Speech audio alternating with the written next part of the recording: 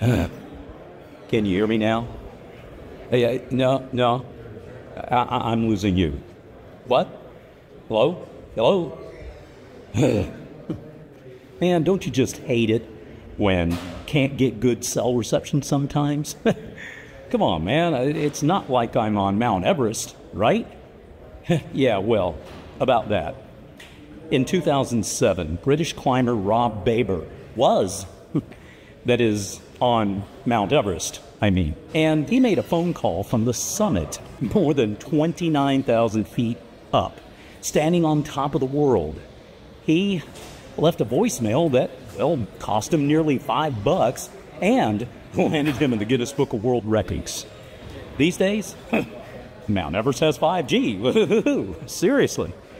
You could live stream your victory dance from the peak if you wanted to, which means having no signal, that's not much of an excuse anymore, not even at the roof of the world. That got me thinking.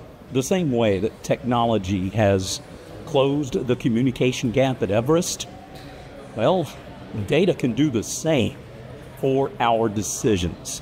That is, if we're bold enough to climb past old assumptions and install the right towers, if you will, where they count. Because real insight doesn't come from staying at base camp. You've got to climb higher. You've got to go further. This is Dr. Joe, scaling truth, building vision, and signing out.